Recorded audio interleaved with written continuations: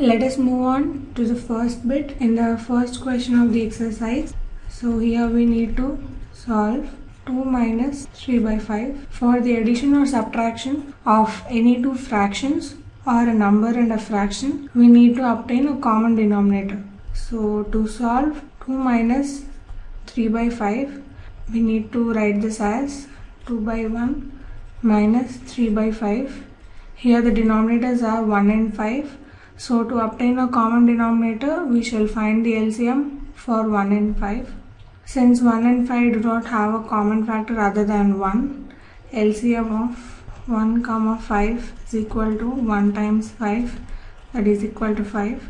Now let us find the equivalent fractions for 2 by 1 and 3 by 5. So to obtain a common denominator 5, 2 by 1 is multiplied with 5 on both the numerator and denominator. Therefore we have 2 times 5 is 10 by 1 times 5 is 5. Now we shall obtain the equivalent fraction for 3 by 5.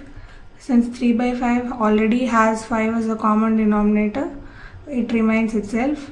So now 2 by 1 minus 3 by 5 is written as 10 by 5 minus 3 by 5, which is equal to 10 minus 3, that is 7, divided by 5.